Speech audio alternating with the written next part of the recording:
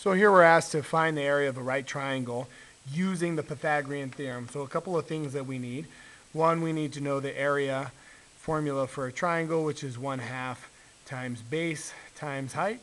And we also need to know our Pythagorean theorem, which says a squared plus b squared is equal to c squared, where c represents the hypotenuse of the triangle.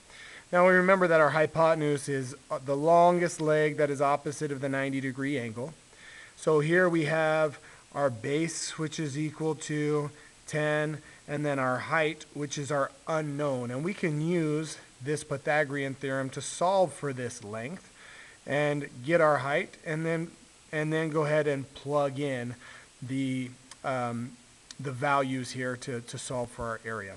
And it says to be sure to include the correct unit in our answer. So let's go ahead and do this first.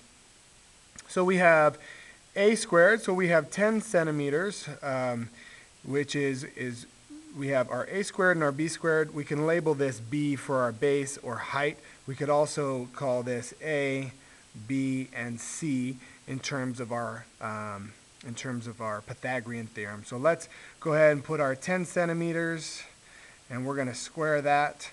And then we have our base, which is our unknown, or excuse me, our height, which we'll label b, squared, as equal to c squared, which is 26 centimeters, and we're going to square that.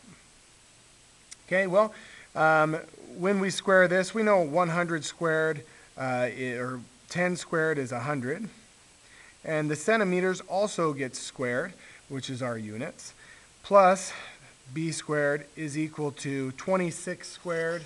Let's go ahead and work that out on our calculator.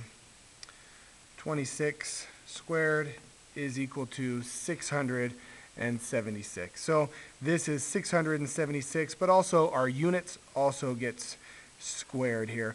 And the reason it gets squared is because of rules working with exponents, right? When we have a power-to-power rule, this power gets distributed to both things. So it becomes 26 squared centimeters squared.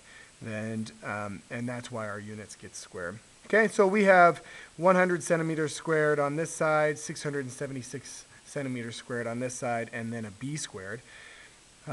We have simplified both sides. None of these are like terms here, but so we're going to go ahead and use opposite operations to isolate for b. Let's subtract 100 centimeters squared. And that leaves us, well, we have to do it to both sides so that we stay balanced here.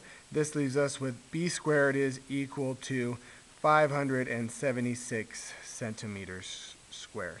Well, to find b then, we have to take the inverse operation of squaring something, which is the square root.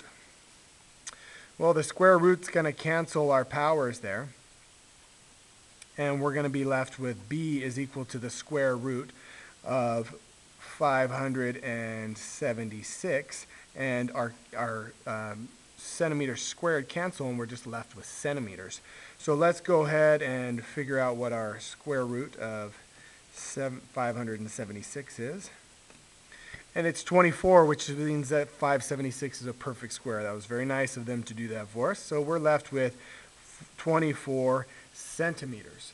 So we come over here, our height, or b, height is equal to 24 centimeters. So now we have our base, which is 10 centimeters, and our height, which is 24 centimeters, and we can plug this into our area formula. So our area is equal to 1/2 times our base, which is 10 centimeters, and our height, which is 24 centimeters. And then we can resolve this multiplication. So our area is equal to 1/2. Well, 10 times 24 is 240, and then centimeters times centimeters is centimeters squared. So now we can take 1/2 of 240, and our final answer is our area is equal to 120 centimeters squared.